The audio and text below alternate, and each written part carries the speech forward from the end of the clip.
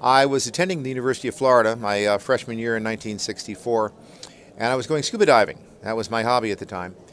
So I was driving on a road near Gainesville, Florida, and a parachute landed in the road in front of me. So I stopped and picked the guy up. I almost ran over him. Took him back to the Williston Airport, and he talked me into jumping. 2 hours later, there I was. Front-mounted gear, static line. I didn't know much. We had a target that was a large 28-foot circular parachute, and he told me that the cows like to come stand on it, and I should yell and scream at 100 feet to scare off the cows and look for the circle of cows. That's where I was to land. Anyway, everything worked well. I wasn't scared at all. I was 18. But it hit so hard that it just knocked me out. And when I woke up, my jump master was kicking this cow and pulling the parachute out of his mouth. He was eating it. Anyway, he got it out, and believe it or not, we wiped the slobber off and I made another jump. So fast forward 30 years later, and this guy walks up and says, "Do you remember me?" And I went, "Yeah, you put me out my first jump." You never forget that face. And I asked when it was, because I didn't remember the exact date, and he said, "I got the logbook." So we went and looked, and I got scared to death 30 years later. Because there it was, Jump Master Bill Booth, and I looked over, and the guy had 6 jumps. That was the most experienced person around at the time. Things are different now. Okay, so that's the first jump story. That's awesome. That's great. Yeah. That's great. So tell me a little bit how you made your career in skydiving. Well, I was a music major, and I was going to join the Air Force. I wanted to be an astronaut, fly jets, and that was the way to do it.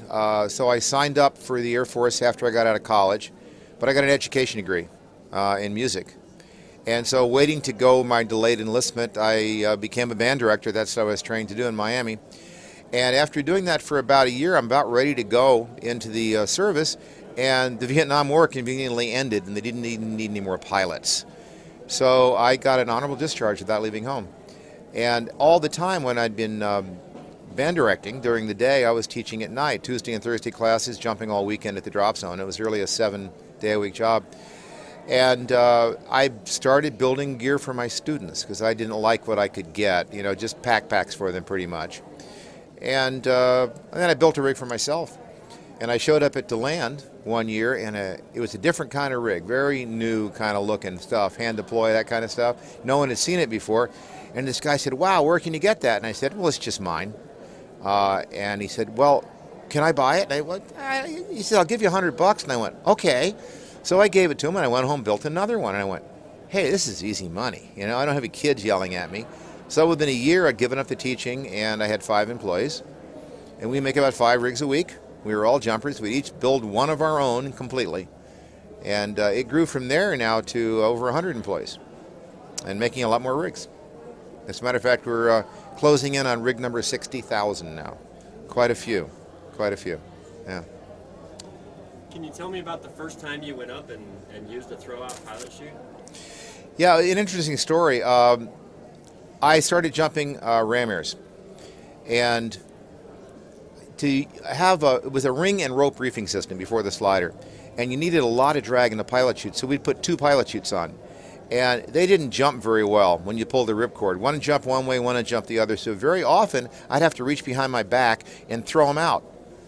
So I got tired of that, and I said, why don't I do my last-ditch emergency effort first? So I took a pilot chute, took the spring out, and put it in my blue jean pocket. And I said, I'm just going to go, and I'm just going to throw the thing out first thing, instead of later when it hesitates. And no one would go in the airplane with me, I remember. There's something about not wanting to fill out the fatality report. But anyway, I jumped, and that was a peak experience. It worked just great, and I went, hey, this is neat. No more pilot chute hesitations. Jumpers nowadays don't know what they are, but sometimes when you pull the ripcord, nothing happened for a second or 2 or 3, and it got really scary. So anyway, that fixed that, and I was happy with that. Yeah. So that's hand deploy story. And then as parachutes got more high-tech and malfunctions got more high-tech, the old pull and punch method where you were under a round, you had a malfunction, which would be generally slow and not spinning very much. You just open the reserve and shake it out like a bed sheet. Didn't work. People started breaking away, but the capo releases in the shoulders took 6 motions. Open the covers, find the rings, stick your thumbs in the rings, and pull. And sometimes one went and sometimes one didn't. So it became obvious that we needed a single point release, something that would release a malfunction quickly. And this was before the squares that have really spinny bad malfunctions. A lot of people were trying to, and I came up with 4 or 5 different single point releases before I happened on the 3-ring release. And the rings are round so they cannot misalign.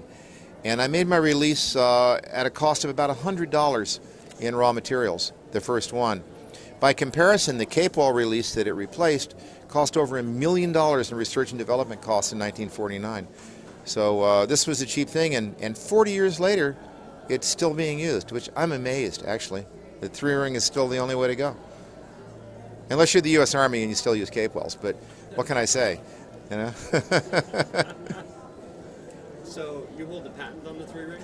Yeah, hand-deploy pilot chute, pull-out pilot chute, and 3-ring. Within the first year or two of jumping, there were a bunch of things that bugged me about skydiving. And one was pilot chute hesitations, and the second became the cape wells. I didn't like them very much.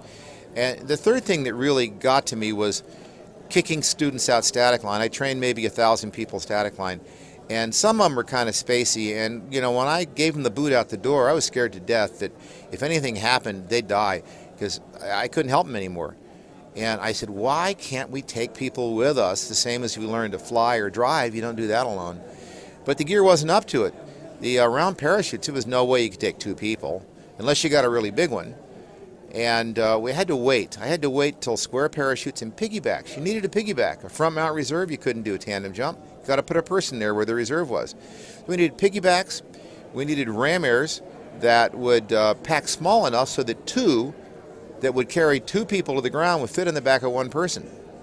My first ram air rig weighed 55 pounds solo, and now our tandem rigs only weigh 45. So I had to wait. Since I came up with the idea I wanted to do tandem, I had to wait for almost 20 years for the gear to catch up and be good enough. And actually, I did make a tandem jump under a round parachute. Several of us did. Paragear had a sail, 44-foot cargo chute, which you would drop a Jeep with, for $44. So I bought one, and it didn't come with the deployment device, so I found a large duffel bag, probably 5 or 6 feet tall. We stuffed it in there. 2 of us with piggybacks faced each other, and we tied the risers around our chest straps, tied us together, and we went out holding on with a hook knife in either hand. And we had a third person in the Cessna that held the bag. So when we jumped out, it just, parachute came out of the bag, there we were.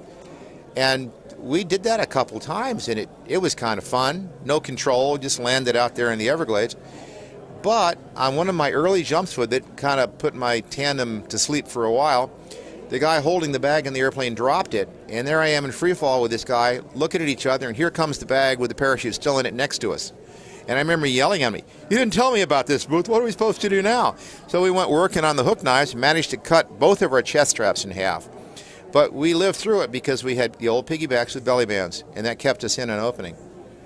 And the next tandem jump came in 1977. We had a 11-year-old kid in the drop zone who was cerebral palsy.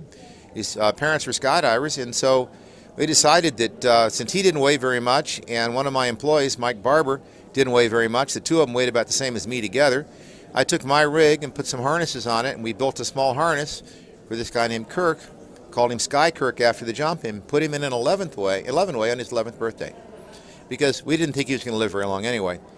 And the good part of the story is he's now in his 40s. He made it.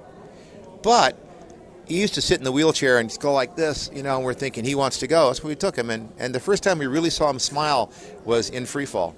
Kid loved it. And it was by 1983 the gear got big enough, mostly developed to take military rucksacks, that Ted Strong and I both took our secretaries in the summer of 1983 on tandem jumps, and that started it. And now, you know, millions of people do it a year. So anyway, that's the story of tandem jumping and deploying the 3-ring release.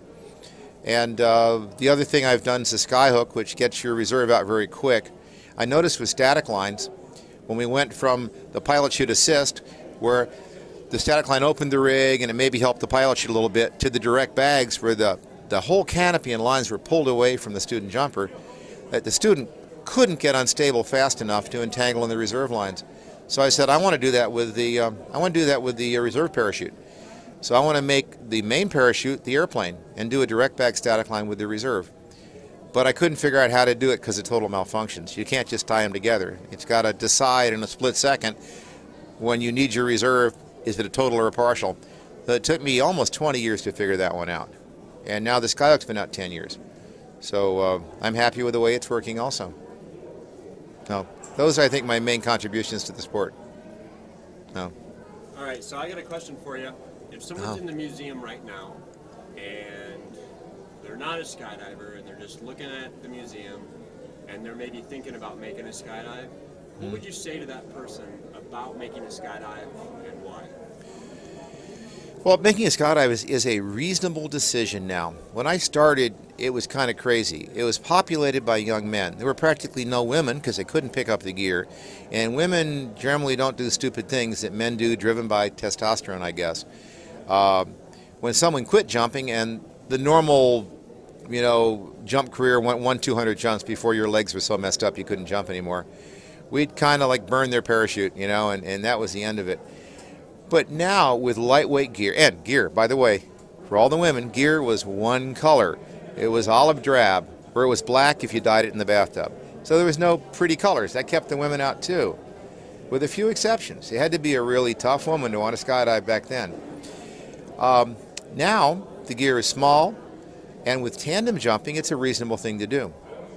When I started jumping, the fatality rate for maybe 3,500 members in the United Parachute Association was about 50 or 60 a year.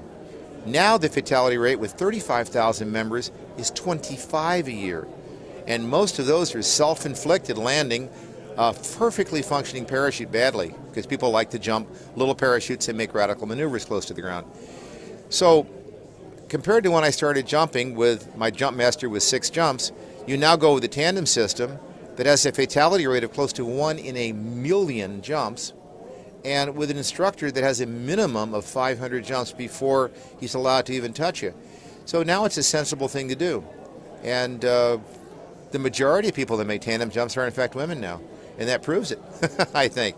And tandem has made it so that just about anyone, we've taken people out of wheelchairs, people up to 100 years old have made tandem jumps. Now anyone can experience. So making a tandem jump, you'll find out if it's for you. You'll get out there, you'll see what free fall is like, you won't have to know, won't have to guess, and you'll know. And then you can go on from there. So now it's not that big a deal to make a skydive. The danger is still there. We have a fatality rate, but it's been reduced by a factor of 10 to 20 by the modern equipment, and especially tandem jumping. So now it's a sane thing to do. Okay. All right. Thank you so much. My pleasure. I know you could tell me story after story, and I'd love to hear some more. A lot of them. A lot of them. Let me get this off you here. I know there's a dinner coming up, but Yeah. I talked to you a couple of times with the Radio. Yeah, I told you some of those.